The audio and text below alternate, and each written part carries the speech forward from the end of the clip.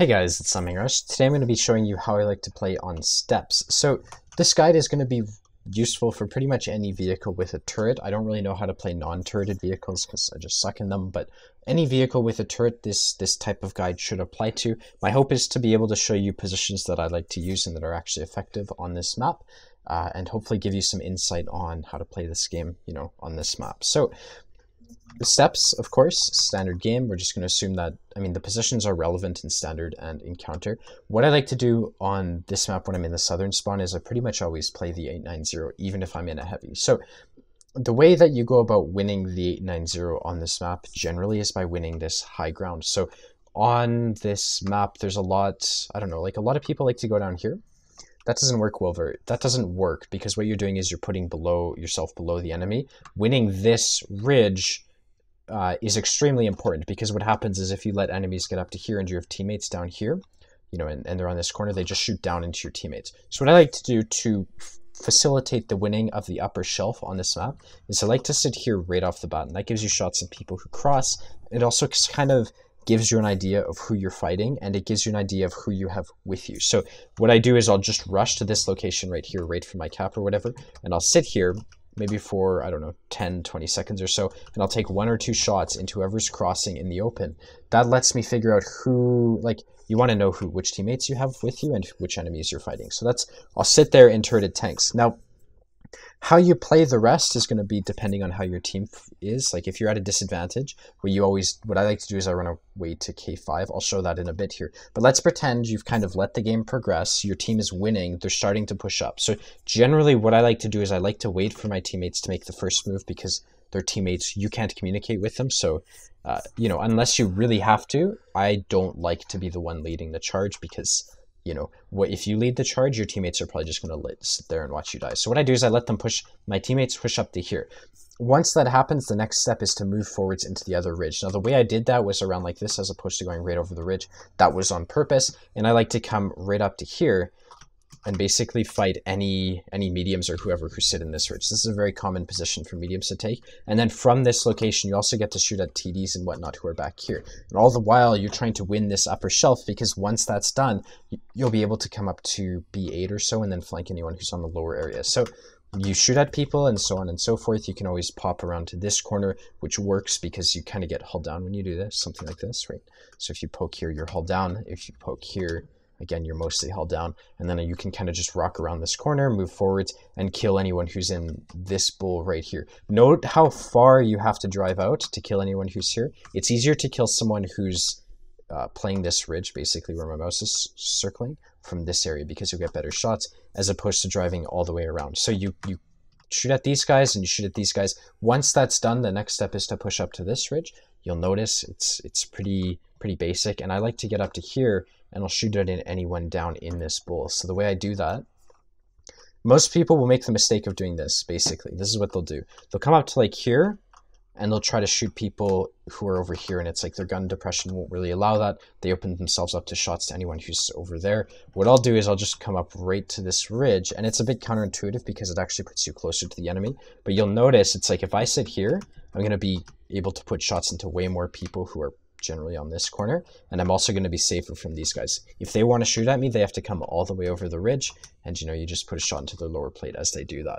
So that's pretty much winning this side of the map. I really don't like playing the lower ground because what happens is basically what I'm going to do is I'm going to teach you how to defend now from the north spawn, because I'll show you the problem. It's very easy to defend from right up here. If you're on the north spawn, all you do is you sit on this corner, and if people are coming through the low shelf, you just shoot at them. And then likewise, you're hauled down, they're below you, you just farm them for days, and then you've got teammates over here who will probably be taking the hits. And so that's probably one of the easiest plays to make if you're defending from the north. The reason you want to win the upper ground from the south, or at least hold it, is so that, like I said, enemies don't get up to here, and they'll end up doing something like this to shoot at your teammates. They'll come all the way up here and start shooting at them, and they can just kind of poke or whatever to shoot at your teammates who are playing this corner. And then if you die, let's pretend you die while you're here, and they can just kind of sit here and shoot at them, right? So if there's no tanks here and you have teammates here, anyone who's in this location is going to die because the upper shelf is controlled, and you know, they'll get surrounded. So that's kind of how that works. I'll draw it on a map tactic and a strat sketch and put it on the screen. And, you know, you can download that or whatever if you'd like.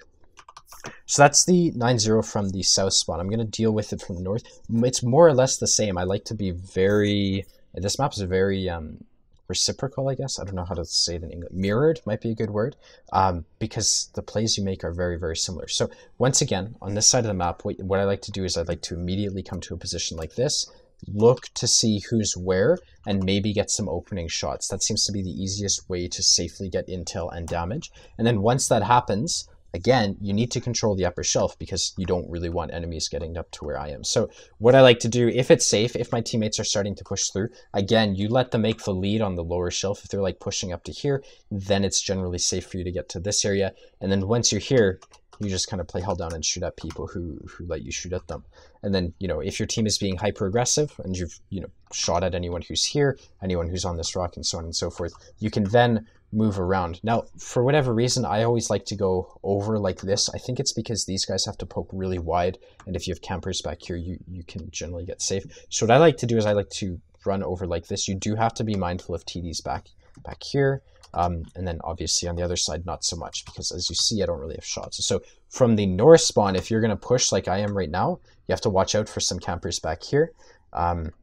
You would obviously want to clear out this rock, make sure there's no one on it, and then just rush straight to this location. So this is a situation that's very common. If you decide to push up to where I am, E9 right now, and someone is on this rock, the mistake that a lot of people will make is they will sit, I don't know, something like here and just shoot. If there's, let's pretend there's an enemy on this rock right here. What a lot of people will do is they will just choose to fight the enemy in the open like this, and they'll just kind of sit here and trade shots with the guy. That's a mistake, right? Because what that does is if you stop right here, everyone can poke on this corner, they'll be held down. Everyone can poke here, they'll be held down. So basically, and there's also sometimes tanks here, they'll be held down, and maybe you know, some bad player in a heavy drives over here. So currently there's like 5 angles that you could kind of expect to get shot at from. By pushing up, you really close off a lot of these angles. So here it's like you're committing to fighting whoever's on this rock. He's going to shoot at you. He's just going to pen you all the time. But what it does is it means that no one here can shoot at you, you know, because they have to come all the way. Can't you see? Kind of safe right here by this ridge. Anyone who wants to shoot at you has to drive all the way over this to shoot at you. Anyone who wants to shoot at you around this corner has to drive all the way around. The only 2 angles you have to deal with are someone here, and he's just going to be sitting in the open, not able to do anything. And then maybe someone will poke up here, and if he doesn't really have gun depression, you can just track him and do stuff like that. So if you decide to push this, get to here, don't stop randomly. And then that's pretty much it. Like I said, you can kind of play this to try to get shots on people who are not hugging cover. And I always like to push around like this. You do have to watch for TDs who will sit back here. It's very common. But generally, you'll fight people on this angle and this angle. And so the way you do this is you just make sure there's no one here. Sometimes there's TDs up here, but generally they'll have moved by this point. Then you check this, then you check this, and then once this is all cleared out, you just kind of sit here and you know, kill any of the enemy heavies who are here. And of course, you'll probably have teammates right about in this area, and they'll be pushing around as well, so it kind of works out perfectly. So that's how you win the western side of the map. Now let's pretend you're on the south spawn, so the green spawn in this situation. The best way to reset the cap, like let's pretend you've won the 9-0, and you've won it enough so that you don't have to worry about tanks, like enemies sitting at A7, driving all the way down and shooting at you while you're trying to reset. So you've killed everyone on the 9-0.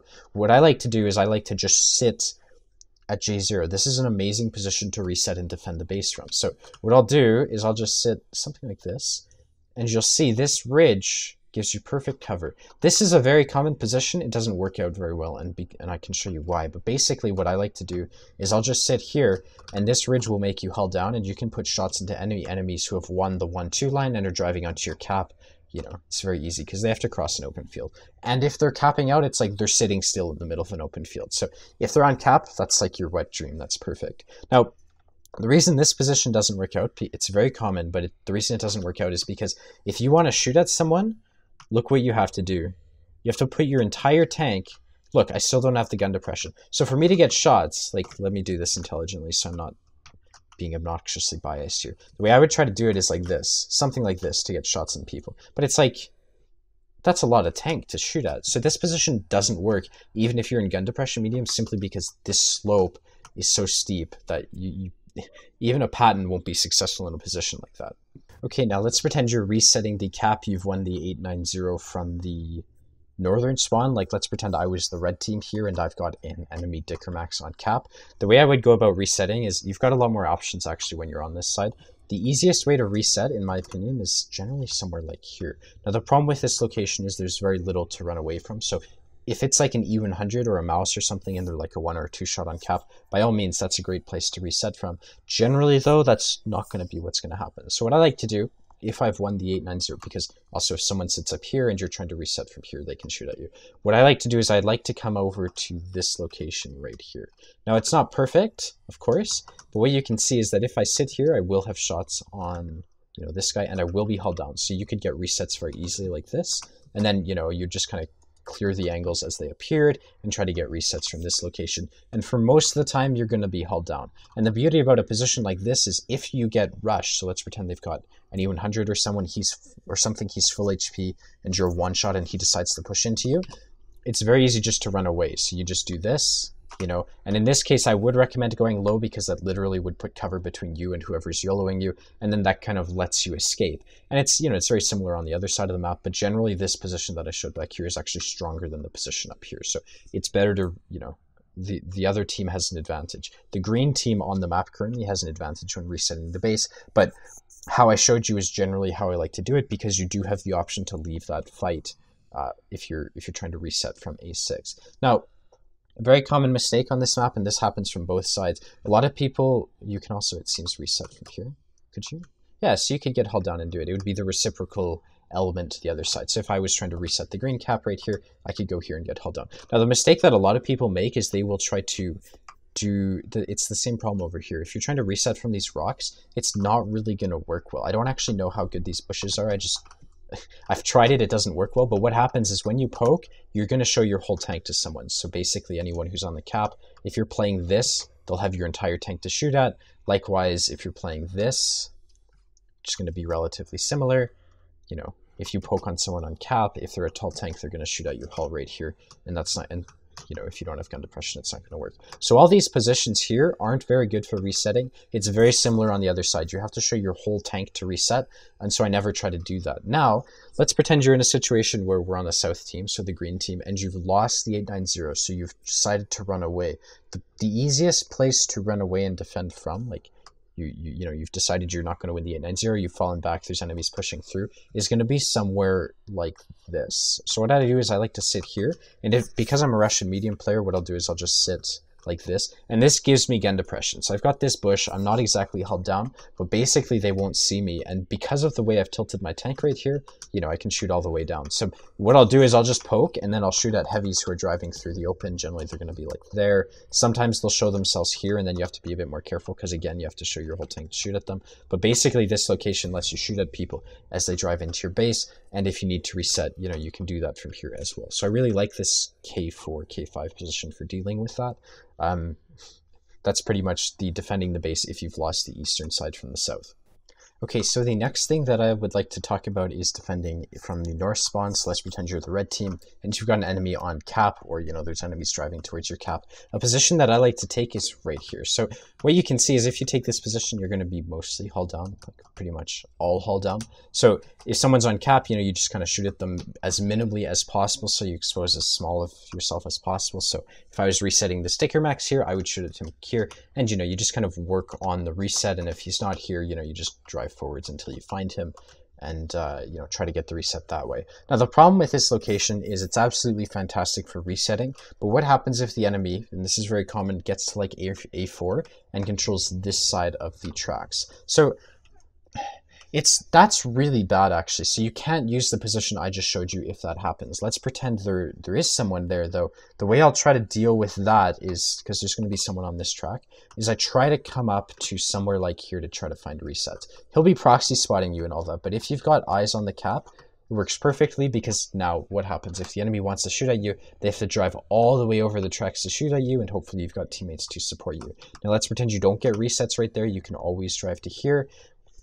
try again, and then if you're in a Russian medium or whatever, you just kind of tilt your tank on this. You see I'm giving myself gun depression. You tilt your tank to try to get resets like so. This bush is keeping the Dicker Max safe, but you know, this is how I would go about trying to defend the base. It's like there's 3 good positions on this side that work really well, and you don't have to commit to just staying on the tracks to do that. Now, let's pretend you do have the tracks and you want to defend from the tracks. This position works really well.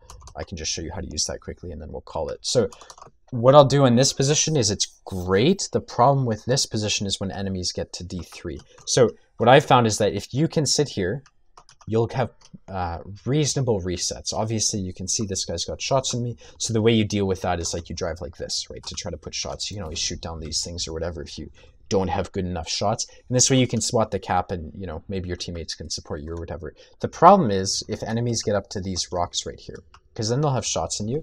And if you're in a larger tank than a T100, they'll be able to hit you reasonably certainly. So you have to keep that in mind. Also, Artie will click you very commonly right here. So if that starts happening, you can always try getting to this, right? And this is going to buy you some time, but again, it's not perfect. If they get to here, then they'll start having shots on you, but at that point, you've probably already lost the game. So this is how I use this position. It's very strong. You can get resets. You can very easily get held down. If you have gun depression problems, just use this, right? And that'll give you shots on people better. It'll give you the gun depression that you need. And you can definitely carry from this location. It's like you just get clicked a lot if you're there. And anyone who takes D3 will like have really easy shots in you and you can't really do much about it. So yeah, that's my guide to steps. We're going to look at some couple other maps. The reason that I left out the middle and the 1-2 line is because in my opinion, they're useless. So what happens when you're pushing the 1-2 line? Basically, your only option is to push into a crosshair. So I can just demonstrate. So when you're pushing into steps, if you're doing it from the enemy's team, basically what happens is tanks will have to come up to this ridge here. But then what happens is enemies sit where I'm sitting and right here. And so if you're, I'm going to switch teams now, so I'm going to be pushing in. If you're sitting right here and you're trying to push into people, all a tank has to do is sit on this corner. And he just doesn't have to die. He just has to AFK and just be there. Because what happens is the second you try to push, if there's a guy here, it's like you're pushing into a crossroad. There's going to be a tank in front of you and a tank here or on this rock. So it's very hard to dig out the 2 line. I only like to do it in a platoon because then you can kind of YOLO people and just dig people out very easily and use your hit points, you know, with teamwork. But it doesn't really work so well on this side. I prefer the 890 if you're playing solo. And of course, armor is really helpful on a side like this. Likewise, it's the same thing. So if you're going to push into this or whatever, generally the easiest way to push this side is to YOLO right here and just kind of sit here for a bit, because then you've got support. If the enemies want to shoot at you, they have to come all around these corners. But, you know, sometimes you don't have very good support and that sucks. And then when the problem is when you push into this, it's like, let's pretend you shoot at someone here. So you just shoot at him. So he falls back. Well, what happens if there's a tank here and a tank here? For you to push through, so I'm pretending there's a tank on this rock. There could be a tank on this rock, and there could also be a tank. This is an obvious crossfire. It doesn't work out well. I don't like pushing into this side. And that's basically my opinion on this map. So I hope this video was helpful. Mid-road sucks. Don't go there. If you want to see more, be sure to hit the like and the subscribe button.